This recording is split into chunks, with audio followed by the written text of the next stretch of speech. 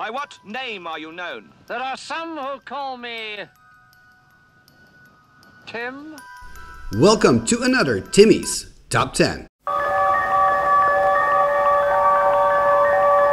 And for today's Top 10, we are looking at the 10 best Halloween cards in old school Magic the Gathering. On number 10, we have the card Ghost Ship. And obviously I've chosen this card because of its connection with ghosts, and they're in between worlds. They're between the living world and the world of the dead. So that's why we find it here on number 10.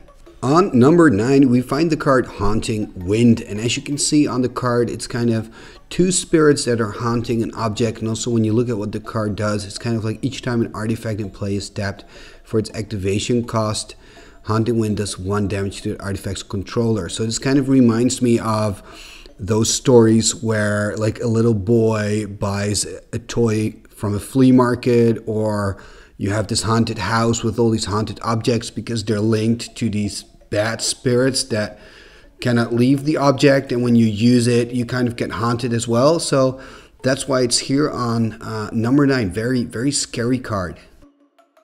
On number 8, we find the card Abomination, and it's a card from Legends, and the reason I've chosen this card is purely just because it's so gross. I mean, what you want is, when you think of Halloween, you think of gross monsters. And also when we talked a little bit about Samhain and the reason why people would dress up, it was basically to scare off spirits or to make them think that they're also spirits so they wouldn't be noticed. So this also kind of looks like a mask. I mean, if somebody could make an Abomination mask for Halloween, that would be like a super good outfit, I think, for Halloween. So we find Abomination here on number 8. On number 7, there's a card that you might not have expected to see in this list, and it's Reincarnation. And you don't see this card often when you're playing old school Magic. As a matter of fact, I've never seen it being used in an actual game. But I think what the card does, and also the art, really fits to Halloween. So what we see is the art is kind of very scary, actually. You see this man with an arrow in his head. Obviously, he just died. He just got the arrow in the front of his head. And then we kind of see a spirit there in the middle. And this is the spirit. It looks a bit like the spirit of the man, but when we look at the creature on the right, it's kind of this lion creature. It also resembles the lion creature. As a matter of fact, the man and the lion kind of look alike. And then when we see what the card does, Reincarnation, it reads, if target creature is placed in a graveyard this turn, bring a creature from that graveyard directly into play under the control of the owner of the target creature. So you can kind of swap souls in a way. So it's almost like the soul of the power of the soul of the man that died is now being transferred to this dead creature that's coming to life. So it's being reincarnated. Anyway, it really kind of reminded me of this whole theme of the dead and the living. And also just the art is just so old school and so scary. So that's why we find it here on number 7.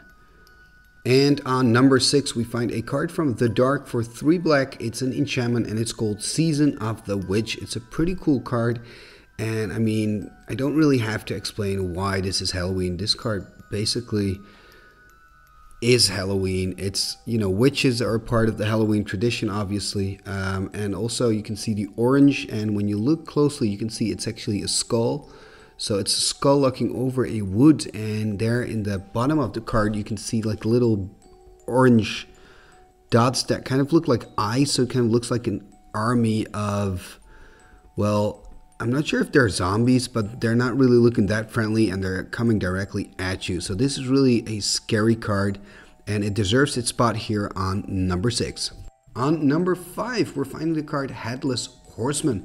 And obviously the tale of Headless Horseman, this Ghost Rider, is really this tale that connects well with Halloween. Halloween is all about these spooky horror stories, and the story about Headless Horseman is definitely one of them. But also when we look at the art, I mean, it's just very spooky. You don't see an actual head, you just see some blood there where the head used to be. This lovely drawn, intimidating horse there, this big strong horse with the Headless Horseman on top of it. So I really think this is, when you look at it, you kind of think of Halloween. It always reminds me of Halloween. So the Headless Horseman here in this top 10. So let's continue to the next card. And that's Scathe Zombies here on place number 4. And Scathe Zombies is this traditional card from Alpha, a vanilla creature. 2/2, and when you look at it, you see zombies. Obviously, there's a clear connection with Halloween, you know, the dead coming back to life. And when you look at the back, you kind of can see the tombstones where they're coming from. So they really just woke up at their graves and they're now, okay, let's party. There are 6 in total, so it's quite like a boy band here. And the person on the front always kind of freaks me out, the way he looks at me with those beady eyes. And before we move on, I just quickly want to read the flavor text to you, because I find it like really just fantastic. They groaned, they stirred, they all uprose, nor spake nor moved their eyes. It had been strange, even in a dream, to have seen those dead men rise. Samuel Coleridge, the rhyme of the ancient mariner. And before we start with the top 3 of this list, I just quickly want to go through some honorable mentions. And the first honorable mention is the Ghosts of the Damned. The second one is Cosmic Horror. And the third one is Hell's Caretaker. And I also have a number 4, Lost Soul. And Semite Healer, and that is because when you look closely, you can see a spirit in the smoke. And also Scavenger Folk, it's just a very scary looking lady, lady. I mean, I think it's a lady. Let me know in the comments below what you think. And she is not holding her own hand. And then we go to number 3, and there we find Frankenstein's Monster.